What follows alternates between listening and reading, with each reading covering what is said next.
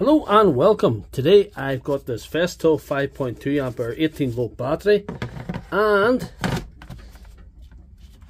it does not charge. That's a red light. If you can see it in the camera properly, that means that's bad. Red lights are never really a good thing. Anyway, we're going to get into this and see what is going on and can we fix it. First port of call is this little multimeter. We're going to check the positive and negative to see what's coming out of the pack here. The positive and negative, turn it on. And we're getting 15.85. Now if that pack was right, it should charge at 15.85. But we've got to get inside and see what's going on.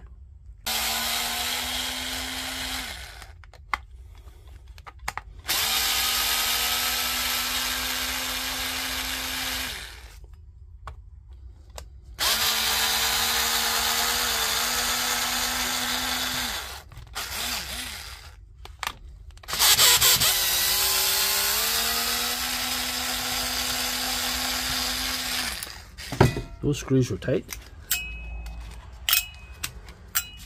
Anyway, we can get our split here now.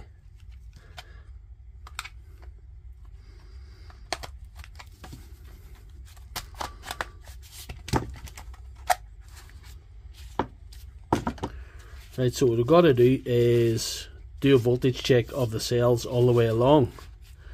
And we can do this from going to each side, or we can do this from these wee wires as well, as long as we're crossing the cell with the measuring from one side to the other. That's the positive side there. So on this one, so we'll go from here to here, and we're getting 3.96 if you can see that. And we'll go on this one here, 3.96. There's rubber coating there. We could either pull that off, or we could I will just pull that off. Doesn't do a whole lot for us anyway. We'll pull that off a bit to get it tested.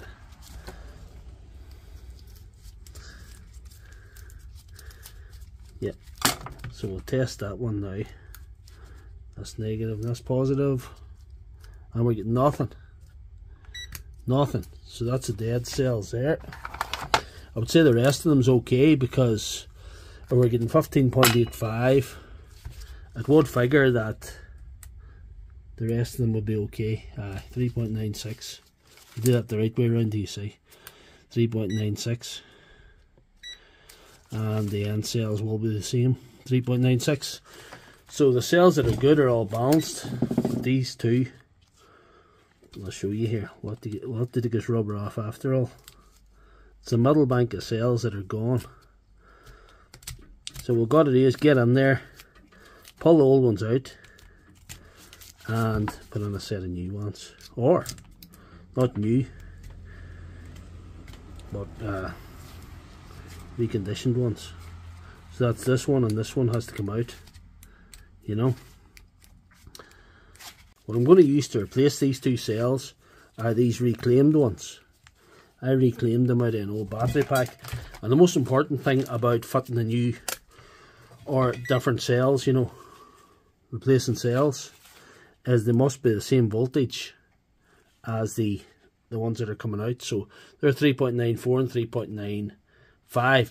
So they're near enough the same voltage as the ones coming out. If they were a different voltage, we'd have to either bring the pack to the voltage of these, or bring these to the voltage of the pack.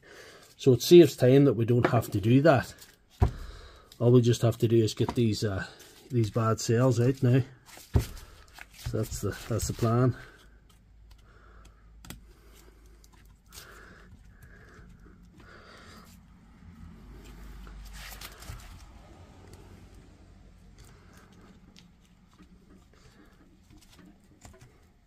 Battery repair is something you should be very cautious with. If you're not confident or competent or prepared to take the risk, I say probably don't do it, but you know, It's a personal choice, I think. It's up to yourself. But I'm not telling you it's a fantastic idea. I'm just showing you how to do it, or how I would do it. This video is really for entertainment and education purposes only. People do like the battery content, and if you have a Festool and you fancy it, this might help you. So we're going to cut these out now. I'm going to cut these out.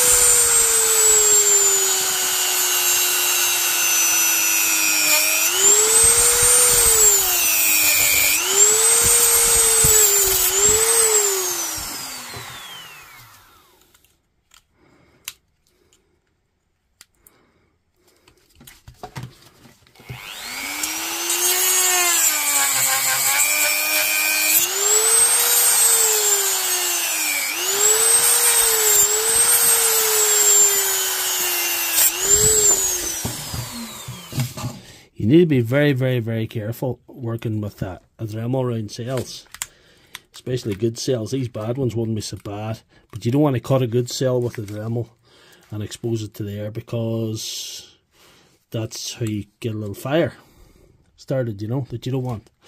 Anyway, whatever.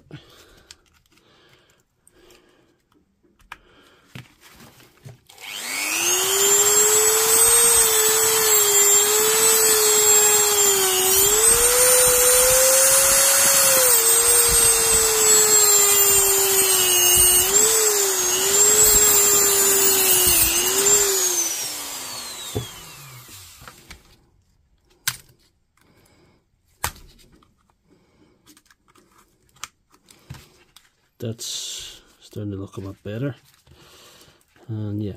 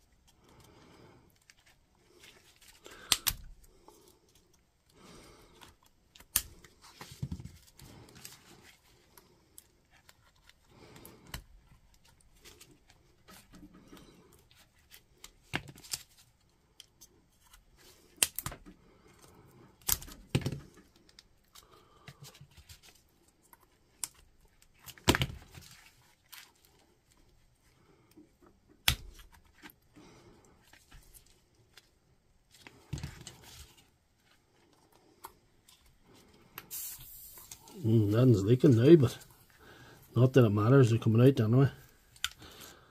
These all paired back now. Hopefully these slid out, these bad ones. Oh, sometimes they're not easy to get out. I'll not come anyway. Yeah.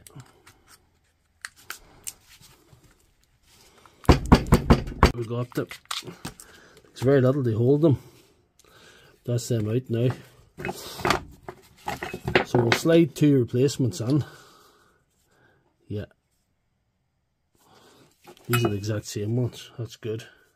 I was worried in case I was using a different brand, but anyway. Same brand anyway.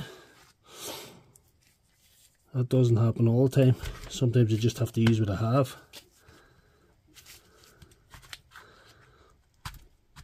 There's the new ones in, or the replacement ones in, should I say. They're not exactly new, but they're new to me.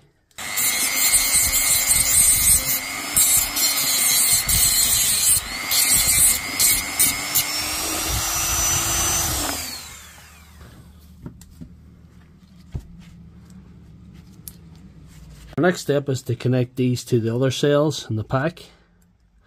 Right, we'll have to trim that off a bit. That's a bit too long.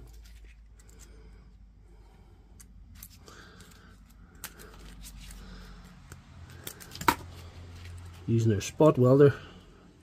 This is where the spot welder comes into play now.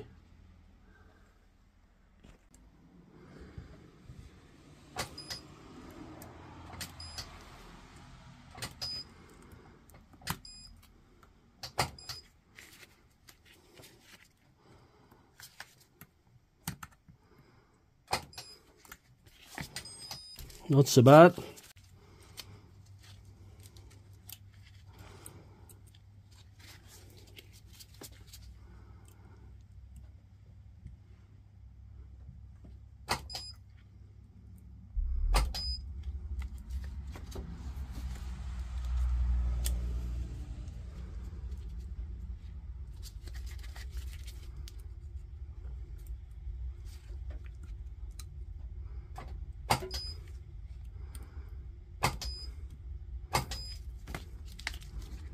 That done, we'll try and stick the pack back together here. Hopefully we'll be able to slot her in nice and handy.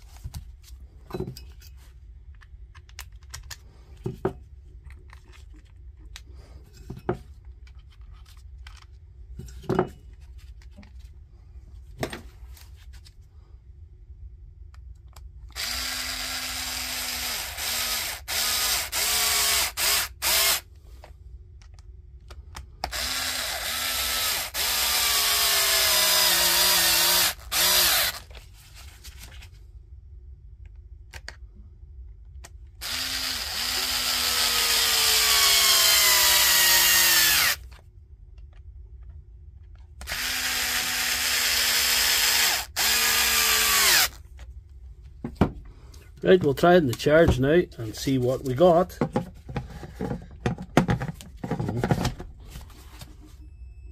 Charging.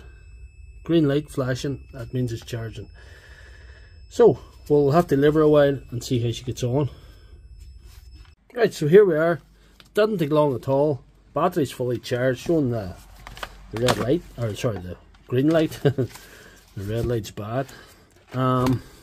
Showing full bars, very nice, and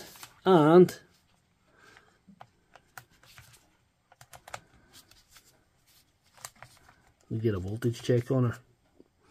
I'm showing 20.37, 20.36 volts. That's perfect. So, as I suggested, we did fix the Festool battery. I had high hopes for it and I wasn't wrong. So if you like this video, please give it a thumbs up and check out my channel for all my other videos.